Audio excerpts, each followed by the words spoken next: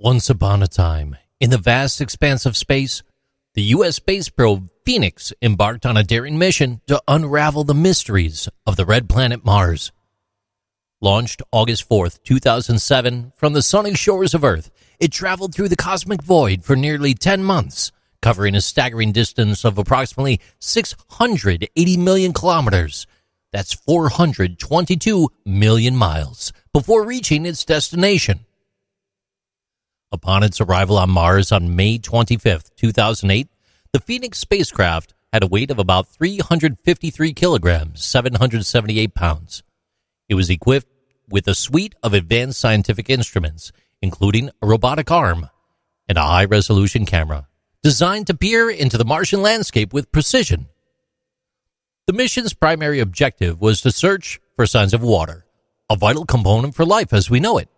And boy, did Phoenix ever deliver! The probe's landing site was known as Green Valley.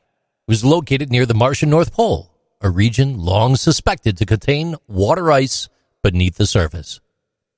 As Phoenix began to explore its newfound Martian home, it did not take long before it made an astonishing discovery. Beneath the dusty red surface, it found evidence of vast deposits of water ice lying just a few centimeters below the ground. This groundbreaking revelation sparked excitement among scientists and space enthusiasts worldwide. But the scientific extravaganza did not stop there.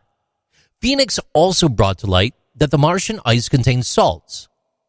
These salts, combined with the frigid temperatures of Mars, acted like antifreeze, preventing the water from freezing solid, and it enabled the existence in a liquid form.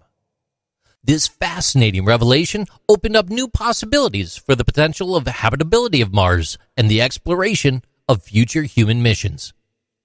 In its brief but impactful lifespan on the red planet, the Phoenix spacecraft operated for an impressive 157 Martian days, which is approximately 164 Earth days. In that time, it conducted numerous experiments and collected valuable data about the Martian soil and the atmosphere. As the cold Martian winter approached, the spacecraft's solar panels, essential for generating power, began to succumb to the accumulating frost. Despite the challenges, Phoenix soldiered on, transmitting invaluable data back to Earth until November 2nd, 2008, when it succumbed to the extreme cold and darkness, ultimately ending its mission.